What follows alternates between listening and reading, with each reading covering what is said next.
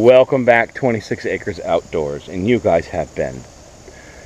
Some of you have been teasing me about my blind. Well, guess what? We're finally at step 3 a year later. So what we did do, I will show you.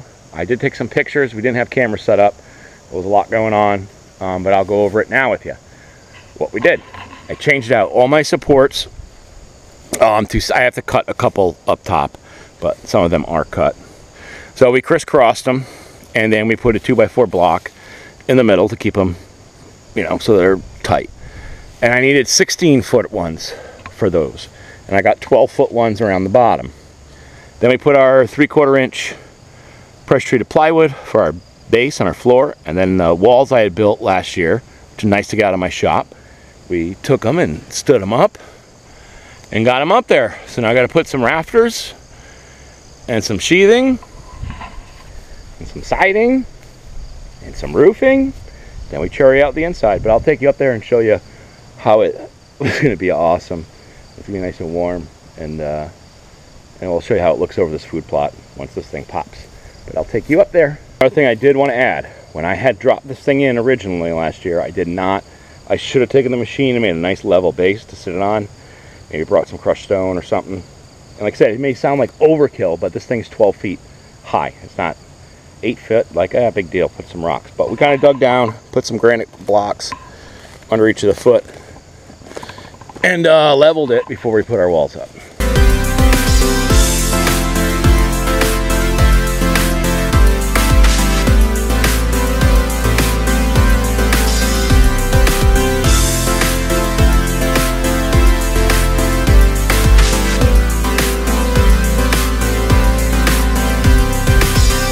Point I will have a staircase, but for the moment, or for this year, we're going to use the ladder.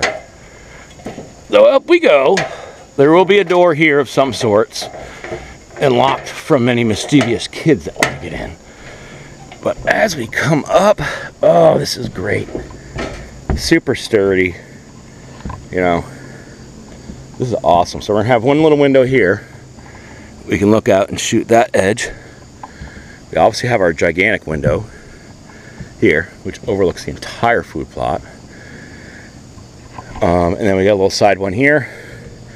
I am just going to trim these couple branches because they do like to come out of those woods and make a crisscross over here. So, this is it. So far, there's enough room for be able to put 2 shooting seats. I'm going to have some other little additions in here, but it should be nice. It'll stay warm, dry, if it's raining, and totally out of sight. Step 3 is done. I know, finally. And I will admit this. If I could have got regular blinds delivered, I would have, but nobody, they wouldn't deliver. I wanted the redneck blinds, and they wouldn't deliver to Connecticut because this thing has cost me a fortune. I have 2 more to build. But I am going to build those a way lot cheaper. Not building them like a house, 16 foot on center, and all this other stuff. Got way over budget on this, like way over budget. Could have bought 2 redneck blinds for what this thing's going to cost. But we know who to thank for that. Another important thing I don't think anybody talks about when they put up an elevated blind. Mine's tucked back in the bushes. My food plot's there. That's where we're hunting, where the deer come out of the woods, come to either cross the food plot, fight in the rut, whatever they're doing. A big thing nobody talks about is, you know, well, we're going to have brush here. This will grow up and they won't really see us crawling up. But if I want to get in this thing, I don't want to have to walk out in front where I'm hunting. So what I did was I cut a path through the woods here. So we got entrance from the back. And I will get I can get wood chips for free. I know a buddy that cuts trees. So I'll just come in and put a path of wood chips. So it'll be nice quiet walking.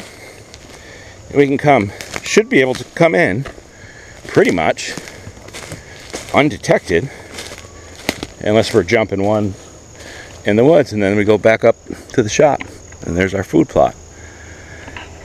So that's my plan. And I accidentally, cutting stuff down, I just let this one dangle because kind of like a mock vine scrape, but a completely natural one. I don't see any action down on the bottom here of anything moving anything, but if I do, I'll definitely set the camera up. Anywho, so we're on step 3. Thanks for watching. Comment, like, subscribe. Catch you next time.